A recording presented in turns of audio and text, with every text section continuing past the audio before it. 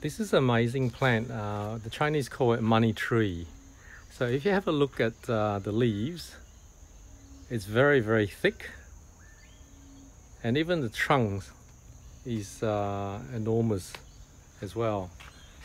I mean, that's how big it can get with the trunk.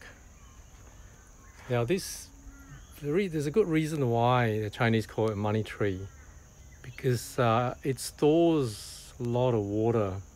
So in time of hardship, it can survive. So there's a good lesson here we can learn from. You know, if you look at this one here, this big branch here that's just broken off.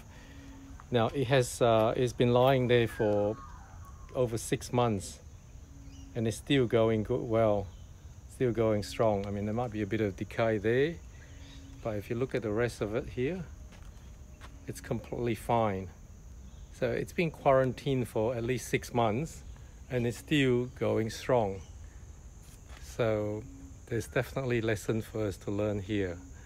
You know, when we have money, we should save up for difficult time like this.